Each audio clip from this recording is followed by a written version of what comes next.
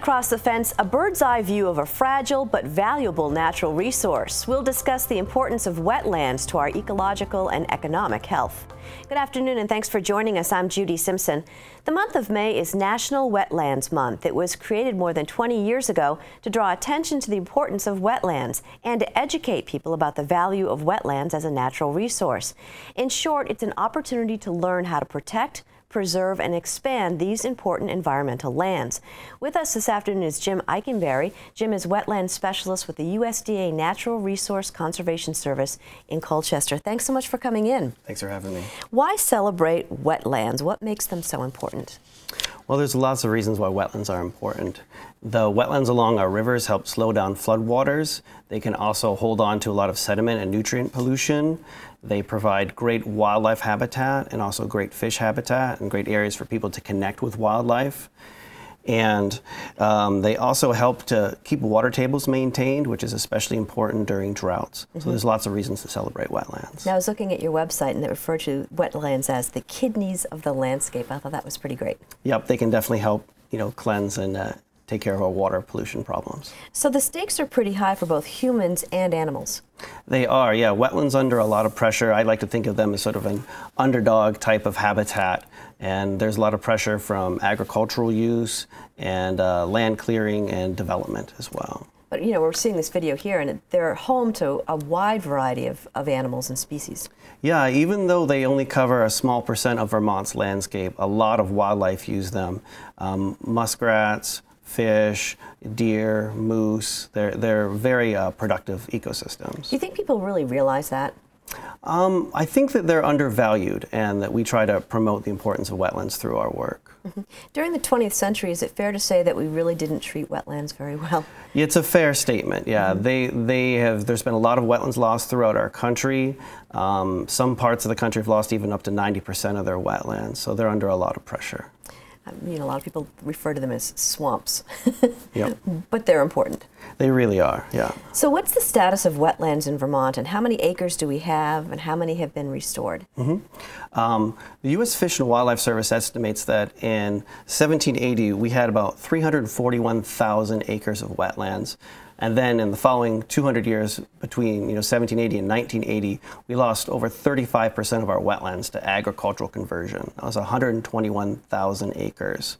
So we're down to about 220,000 acres of wetlands right now in Vermont. And that's about 3.5% of our 6 million acres in the state. So it's dwindling. Are there different kinds of wetlands?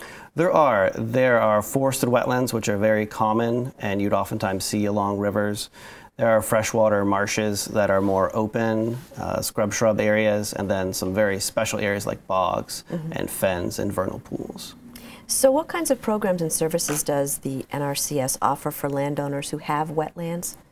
For private landowners who have agricultural land or former agricultural land that was ditched, drained, or otherwise land level that was a wetland at some point, has been really manipulated and farmed since then.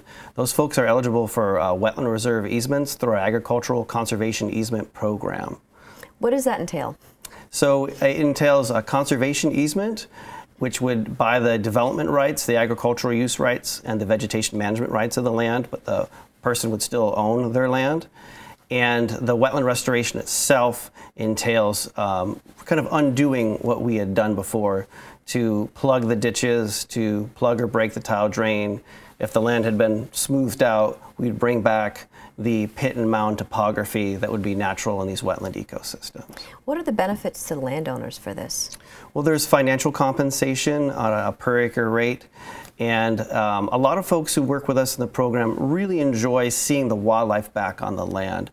For them, it's part of their legacy because they're permanently protecting that land and making it something that's great for fish and wildlife habitat and also helping with flood resiliency. And so how does a wetland get restored?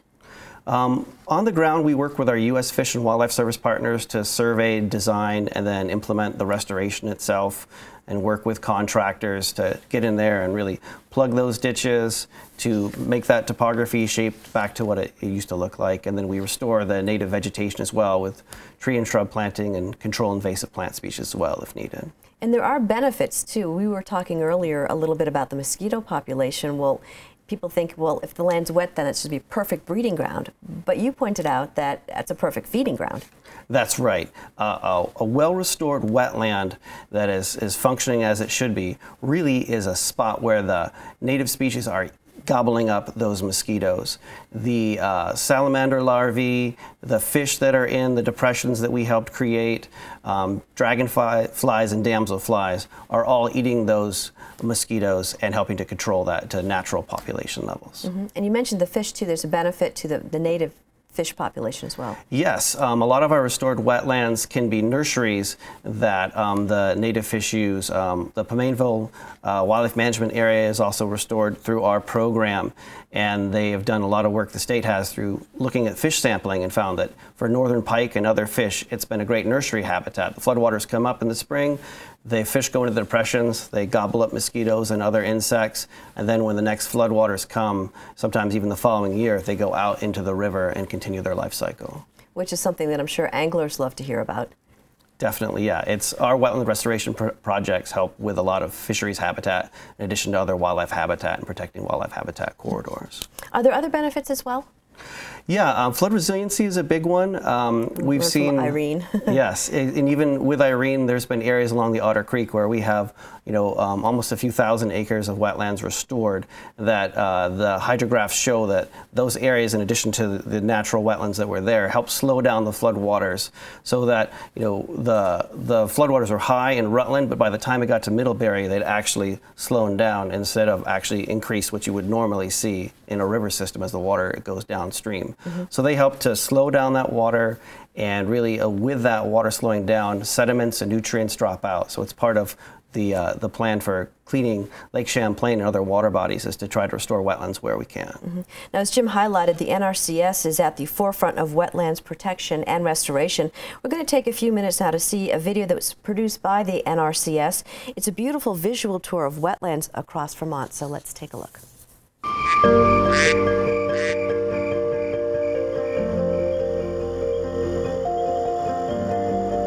These are really sites that really capture our attention and harbor things that you can't find elsewhere.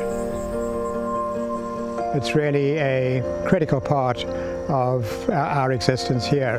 There are places that we can go and explore, places to go birding or to go hunting or to go fishing. They do so many things but make up such a small percentage of Vermont's landscape.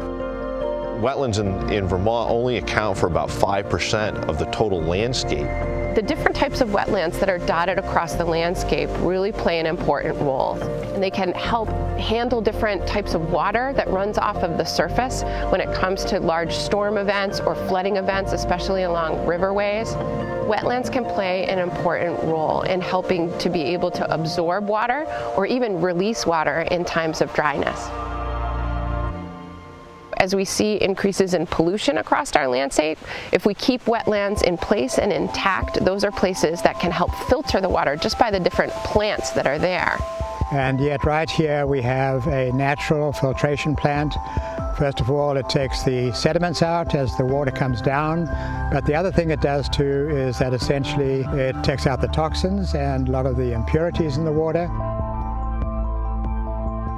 Wetlands are also important for rare species, plants or animals. Some only live or really rely on wetland habitat.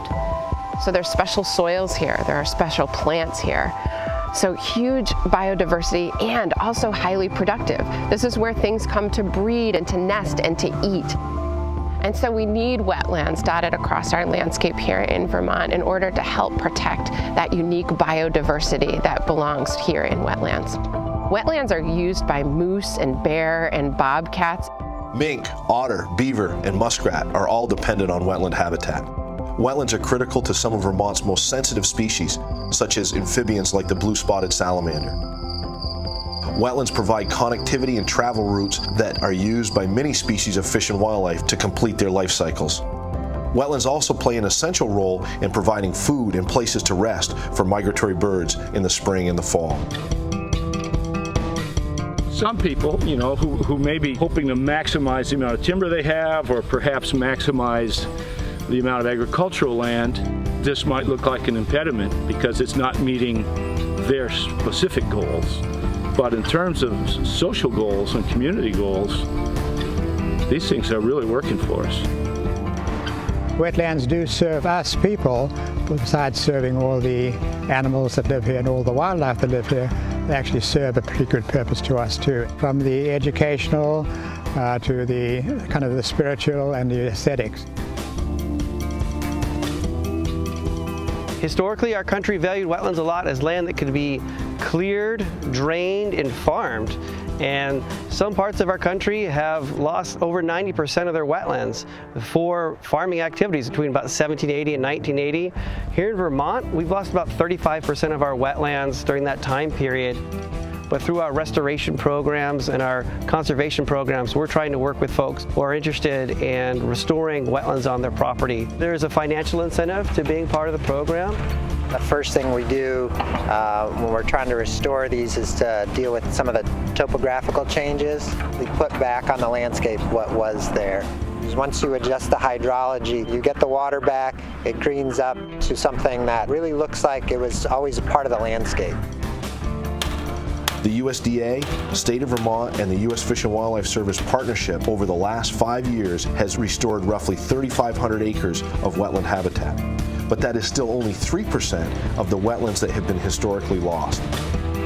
It is critical to maintain the wetland resources we currently have in Vermont and add to those wetland acres through restoration, conservation, and protection. The vast majority of land in the state is privately owned, and the landowners are the main reason many of these conservation programs are able to be successful. We're very happy that we restored the land and we're part of this project. The NRCS has been great to work with, very flexible. I know that this property is going to be and only get better going forward. They've planted over 1,000 trees here, many of which are nut bearing, which again will benefit the deer and the ducks. I find the wetlands to be one of the most special parts of the property. I think this is a really important step to restore the depth of the ecosystem, particularly here. So it's a lot of fun working with people who have those same values and that same vision for their land. And it's oftentimes farmers that we work with who have cropland for 30 or 40 years. They've come to a point where they understand the land and they want to bring it back to wetlands. We want to focus on some of these areas that really aren't very good. They're very marginal from an agricultural standpoint, but would have really significant wildlife habitat and water quality benefits by restoring that land. And we want to target those areas and work with those private landowners who want to voluntarily work with us to help achieve that shared vision of that habitat restoration. The USDA Natural Resources Conservation Service in Vermont can help you protect and restore wetlands. Contact your local NRCS office or visit the website vermont.nrcs.usda.gov. Jim, any final thoughts or words on wetlands or the National Wetlands Month? Yeah, I just want to talk about the importance of wetlands and the kind of land that we're looking for in our wetland reserve easement program. Basically, it's really marginal farmland. It isn't the great stuff that's growing fantastic crops that our farmers in Vermont need. It's really marginal land. They're fighting it every year. They've spent a lot of money, draining it, maintaining the drains and the ditches. And even with all that, there's oftentimes crop loss or really poor yields. And we think that folks who are interested and have that kind of land, if they're ready to stop fighting it and retire it out of farming, we'd love to work with them to restore those wetlands and to help improve the wildlife habitat and to get the floodwater retention benefits and the pollution control benefits. And that land can stop being a burden for them and sometimes a real financial loss, and can be really an asset for them and help them to connect with the wildlife on their land and to really help create a public good that everybody will benefit from. That's wonderful. Thanks for coming in for today. Thank you. That's our program for today. Thanks for joining us. I'll see you next time on Across the Fence.